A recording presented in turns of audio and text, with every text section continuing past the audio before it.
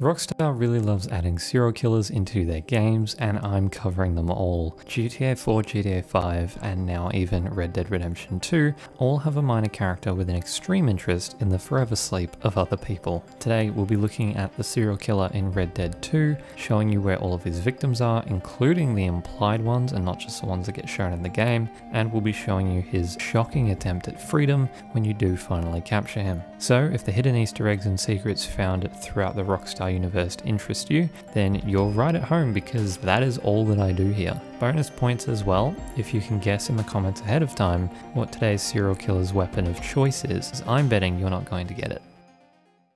In the early portion of Red Dead Redemption 2, a lot of you probably came across a horrific scene underneath a bridge near Valentine. It's also entirely possible that I'm going to have to blur out most of this because of the graphic nature of it, but just take my word for it, it's pretty bad. Nearby there's also a statement written essentially directly to the player that says, "Look at my work." You see, this isn't the only body that you're probably going to find that has been mutilated in this way. You do come across a number of corpses throughout the game that have all been killed and horrifically mutilated by the same person. You see, Red Dead 2 has a serial killer and it becomes your job to find them. Whether you find the body first or you get introduced to Sheriff Curtis Malloy, the game will give you the American Dreams Stranger quest. This quest will not only result in you finding the killer, but this man will make a really brazen attempt to get away depending on your choices. So the first victim can be found kind of southwest of Wallace Station, and the victim's head can be located on a small rock nearby.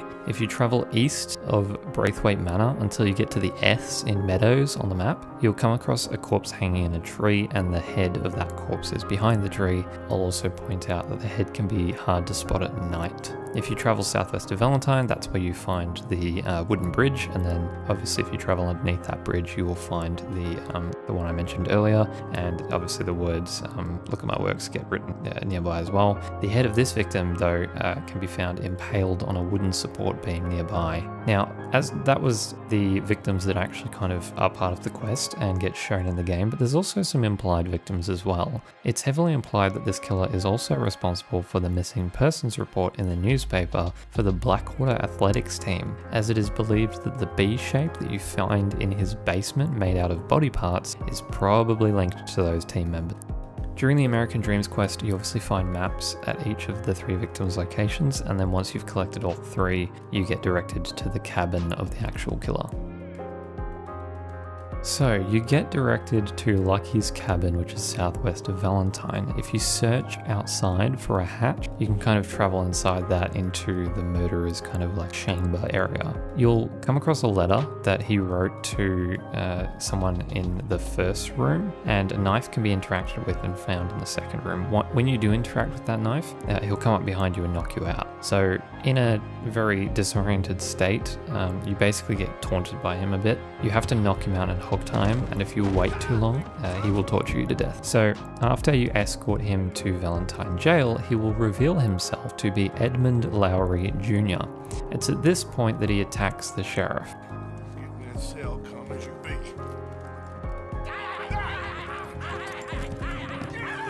If the player saves the sheriff by killing Edmund, you get a $20 reward. If you use the lasso or you do nothing, the sheriff will just kill Edmund himself and won't give you anything.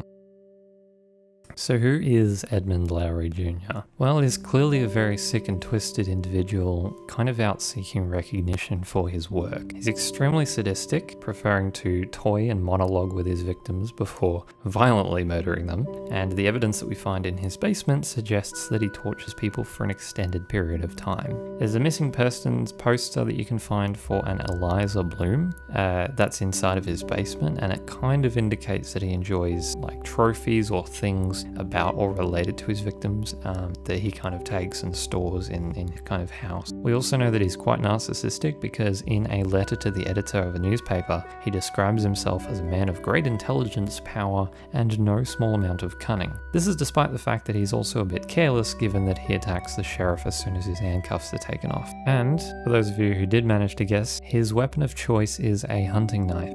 It's believed that his character is likely inspired by, famous serial killers such as Jack the Ripper and Albert Fish. He could also possibly be a reference to Eddie Lowe, who is an actual serial killer in Grand Theft Auto 4, who I will be covering soon. Some fun facts include that he has an anonymous letter to a newspaper that you can find in his basement, which he essentially asks the newspaper to give him more coverage, which kind of points towards the whole idea that he's just out for attention. There is also a weapon available in Red Dead Online called the Lowry's Revolver, which is interesting because he never actually uses one or is seen with one in the game. But otherwise, that pretty much covers it for this character and the serial killer. If you're able to guess the weapon of choice, I'm going to love react to your comments. But otherwise, that's pretty much it for this one. Definitely check out some of the other videos that we've got. We cover serial killers, some of the weird characters you come across in Red Dead 2 and Grand Theft Auto 5, as well as some of the creepy Easter eggs and little details that Rockstar keeps adding into these games. But that'll be it. I'll see you all in the next one.